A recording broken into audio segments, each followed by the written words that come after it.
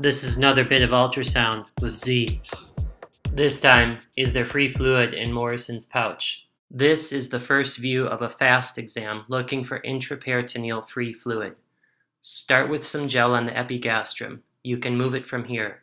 You don't have to draw anatomy on your patient, but I did to help demonstrate proper probe placement and relationships. Place the probe in the horizontal plane at the lower rib area.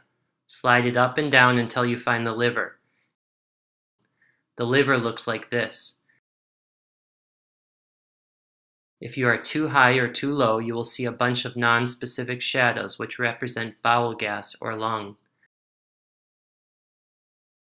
After you find the liver, rotate the probe obliquely a bit to get the rib shadows out of the way. Now, keeping the ultrasound footprint stable, rock it anterior-posterior until you find the liver-kidney interface, i.e. Morison's pouch.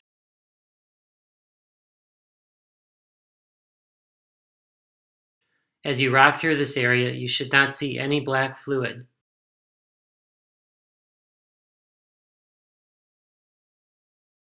If there is intraperitoneal free fluid, it will look like this.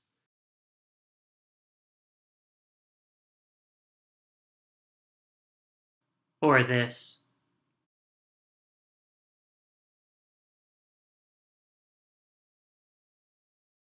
Free fluid has sharp angles like this, not rounded angles, which would more likely represent the gallbladder or IVC. If you are in doubt, some other views of the FAST might help give you more information.